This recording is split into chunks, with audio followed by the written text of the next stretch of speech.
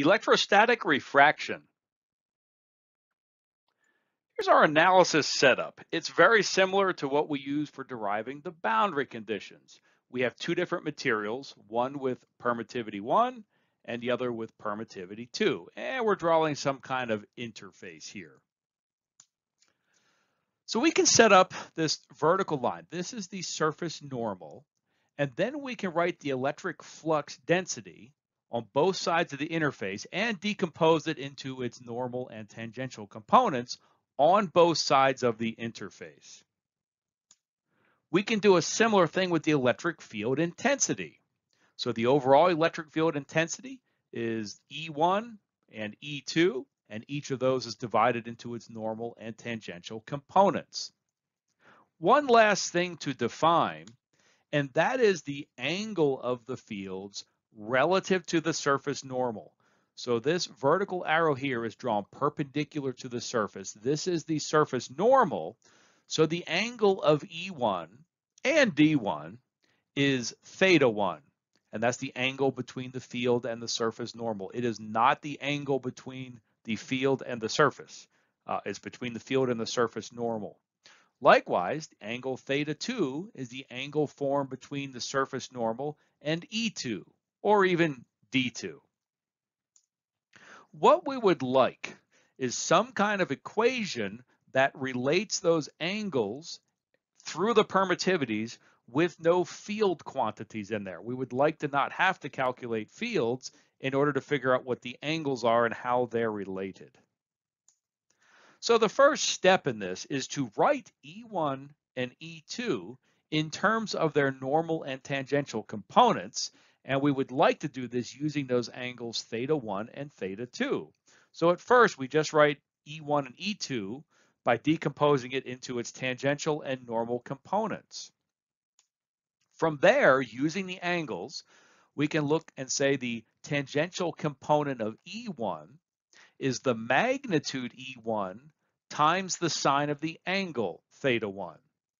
Likewise, the normal component of E1 is the magnitude of E1 times the cosine of the angle theta 1. And same exact argument for E2. So the tangential component of E2 is the magnitude of E2 times sine theta 2. And then the normal component of E2 is magnitude of E2 times the cosine of the angle theta 2. Let's apply the boundary conditions for the tangential components of the electric field intensity. That says that the tangential component of E1 and E2 must be equal immediately at the interface. Well, on the last slide, we wrote these tangential components in terms of the angles. So E1 tangential is magnitude E1 times sine theta 1. E2 tangential was magnitude E2 times sine theta 2.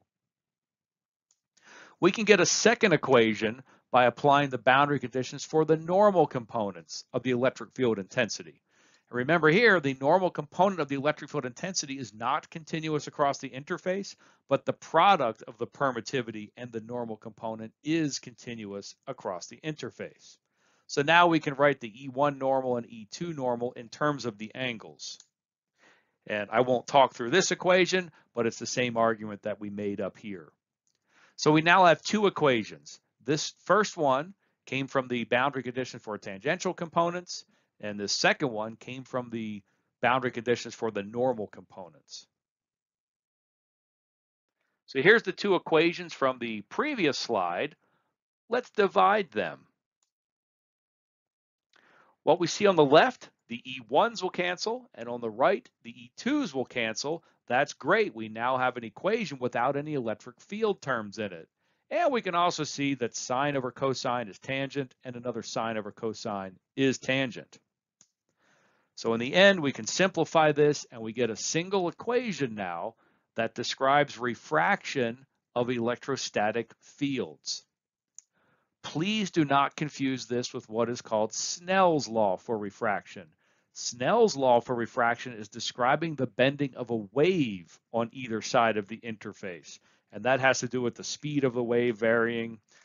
Here, there's no waves, everything is static. It's still a bending concept, so we still call it refraction, but it's for electrostatic fields.